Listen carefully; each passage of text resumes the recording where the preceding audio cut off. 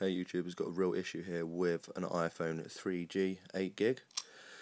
Right, it's jailbroken, it's on 3.1.3, the Wi-Fi does not work, it never has done for the last probably, I don't know, 2 or 3 months now. It just does not work. I've done restores all over the place, doesn't work. I'll tell you what it's running, I'll show you. Right, so as you can see, it's on Vodafone at the moment, UK. The version there, 3.1.3. The baseband is a very old baseband because I've not upgraded it due to the fact I need it to be unlocked. So it's running 4.26.08. Now, I think that may have something to do with this at the moment. I really don't know, but I have tried everything. I've put it in the freezer, don't work. Also, WiFiFoFum has been mentioned a lot of times to say it fixes it. Every time I try and connect, it just comes up saying cannot connect.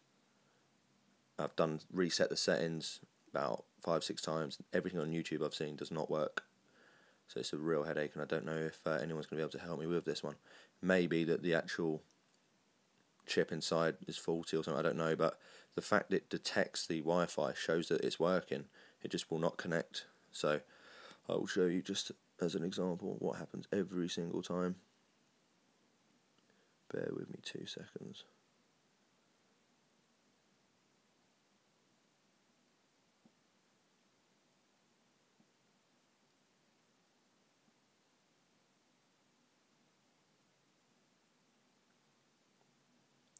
Right, so there's the password typed in. It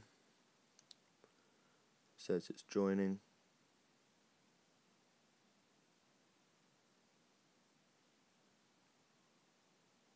Every time, unable to join the network. BT Home Hub. Any help will be great. If anyone knows what I need to do, even if it's putting code into something and, you know, putting something on there, I don't mind. But I've got Cydia on there, and I've tried, obviously, anything through that, but it is not working at the moment. So please try and help me with this one. Cheers.